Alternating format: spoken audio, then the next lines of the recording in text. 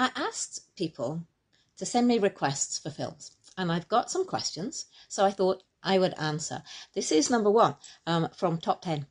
Can I make a one-note perfume, ethanol, one material, and done? Well, yes, you can. Although, of course, that would mean that everybody else can do it as well. But the most famous one is probably Molecule No1, which is a version of ISO Super in ethanol, and that sells extremely well, and lots of people try and copy it using the normal version of ISO Super. But anyway, you can wear it, and it's fine up to I think 20% strength in ethanol. It is legal.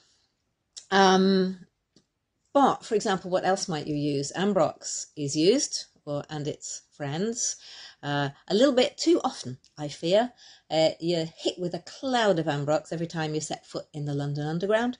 One I think might be a good idea is Cedrambur. Nobody seems to have made a Cedrambur single note perfume yet. I say note, of course, notes are the output. The materials are the input. If we had a Cedrambur single material fragrance, then it would smell of, the notes would be gentle woody amber, a little bit of spiciness, but it's just one material. But the first one was not ISO Super. The first one was Velviona, we think, which was Velvione, a musk, which is a quite powerful, quite expensive, very beautiful musk. Velvety, I think. I think it smells kind of smooth and velvety. Maybe that's because its name is Velviona. But another thought is that you could actually use bases. This is not base notes. These are materials made by really good perfumers to smell very accurate. So, for example, I have here Rose Givco made by Givaudan. This pretty much is a perfume in itself. You could use that and create a rose perfume.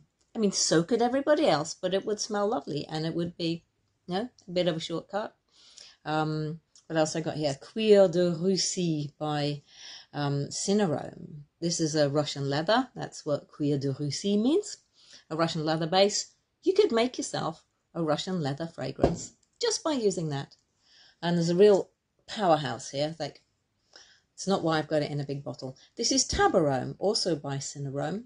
This is a base which smells like, well, not just tobacco, but leather and relaxing upper-class clubs. Not that I spend time there.